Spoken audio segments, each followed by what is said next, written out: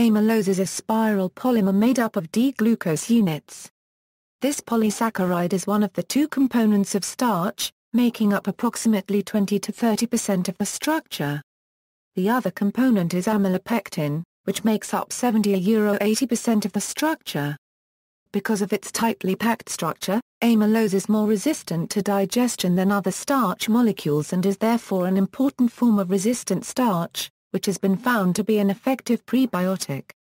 Structure: amylose is made up of I plus or minus 1 of 4 bound glucose molecules.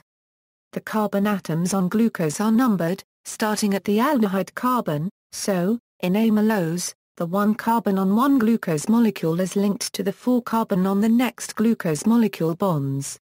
The structural formula of amylose is pictured at right. The number of repeated glucose subunits is usually in the range of 300 to 3000, but can be many thousands. There are 3 main forms of amylose chains can take. It can exist in a disordered amorphous conformation or 2 different helical forms. It can bind with itself in a double helix, or it can bind with another hydrophobic guest molecule such as iodine, a fatty acid, or an aromatic compound. This is known as the V form and is how amylopectin binds to amylose to form starch. Within this group, there are many different variations. Each is notated with V and then a subscript indicating the number of glucose units per turn. The most common is the V6 form, which is 6 glucose units a turn. V8 and possibly V7 forms exist as well. These provide an even larger space for the guest molecule to bind. This linear structure can have some rotation around the phi and psi angles, but for the most part bound glucose ring oxygens lie on one side of the structure. The I plus or minus 1 of 4 structure promotes the formation of a helix structure, making it possible for hydrogen bonds to form between the oxygen atoms bound at the 2 carbon of one glucose molecule and the 3 carbon of the next glucose molecule.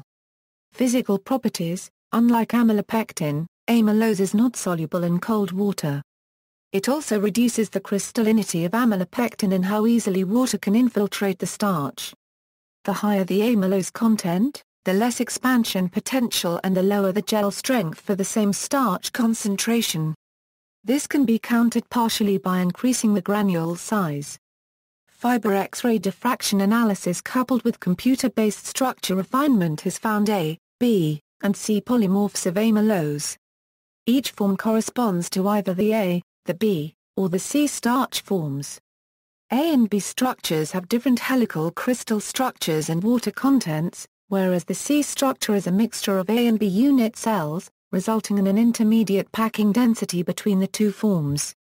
Function: amylose is important in plant energy storage. It is less readily digested than amylopectin. However, because it is more linear than amylopectin, it takes up less space. As a result, it is the preferred starch for storage in plants. It makes up about 30% of the stored starch in plants, though the specific percentage varies by species.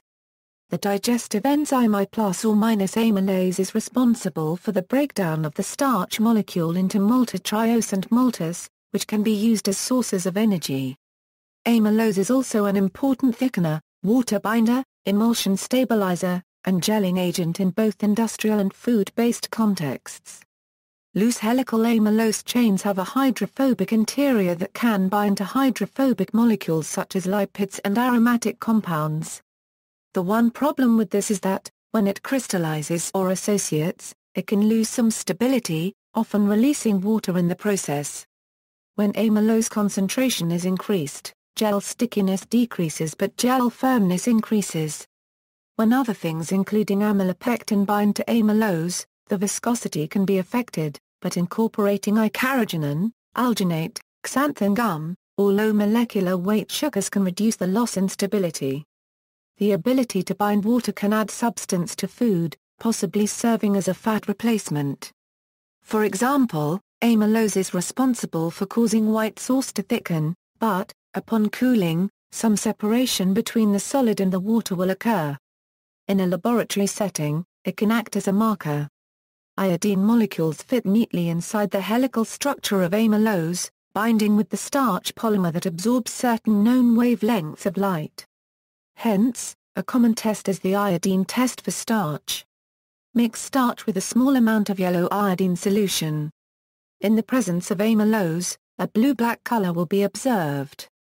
The intensity of the color can be tested with a colorimeter, using a red filter to discern the concentration of starch present in the solution. It is also possible to use starch as an indicator in titrations involving iodine reduction. It is also used in amylose magnetic beads and resin to separate maltose-binding protein. Recent studies, high amylose varieties of rice, the less sticky long-grain rice, have a much lower glycemic load, which could be beneficial for diabetics. Researchers have identified the gene granular binding starch synthase, or GBSS, in potatoes. It is responsible for encoding for the enzyme that directs amylase starch production. If it is inhibited, amylose production will also be interrupted. See also, Amflora, genetically modified low amylose potato, amylomase, high amylose maize starch, russet Burbank potato, high amylose potato cultivar. Notes.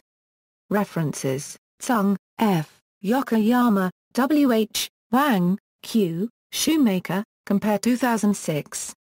Rice starch, amylopectin, and amylose, molecular weight and solubility in dimethyl sulfoxide-based solvents. Journal of Agricultural and Food Chemistry 10.1021 AG.